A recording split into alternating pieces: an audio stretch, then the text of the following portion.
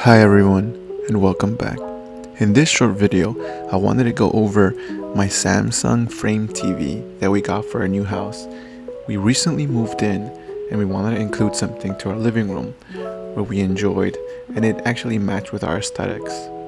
Ultimately, we went with a 75-inch and we figured something like this would look nice for the big space that we have. Originally, we wanted the TV to be above the fireplace. We had even chalked out the space and thought about where we wanted to place it. However, once installers came through, they noticed it wasn't that safe because of the bricks that protruded from it. Eventually, we placed it to the left of the fireplace, and now it sits in a better place. However, we do think that eventually we may consider moving it. It just depends on how we feel.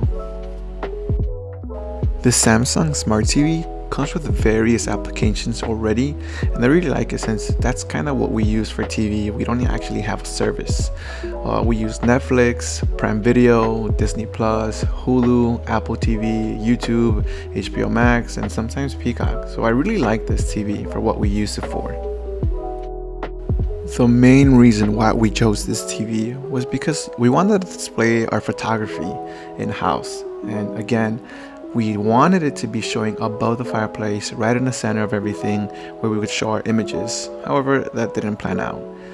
So for now, we're just sitting with the TV to the left of the fireplace, and we love it because we get to show where we've traveled, where we've been, our family photos, and when family comes by, they get to chill, watch what we've done, and it's a good icebreaker. We get to talk to friends, family, catch up, and it's really nice to see all the photography, all the memories with my wife, my son, family, where we traveled to, friends, guests. I mean, sometimes even when we're having a party, we'll just load something that's really catching to the eye, and we just let it do its own thing, the slideshow.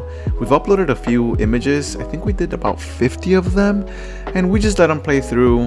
They're throughout the years for now, but that's kind of what we like. And once we pick something, we'll just let it set and displays out there. It doesn't actually fit sometimes just because we haven't messed with the settings. However, that's how we want it, and it just continuously plays a slideshow. As to the cable management, we just have it right below the TV. It's sitting on two ottomans, and it's covered up by just like a little frame that we purchased. So it's not that bad. It's sleek and it's kind of hidden. However, I do think it's going to change in the future.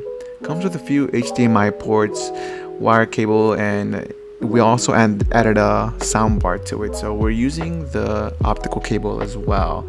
On the opposite side, it has a few more connections. Just if you want to upload your own photos, that's kind of how you would do it. We just did it through the app, and that's how we have it set up for now. And this is how it looks, and it's right below the TV. It's not that bad, and it's pretty decent for now. Well everyone, thank you for sticking around, and see you guys in the next one.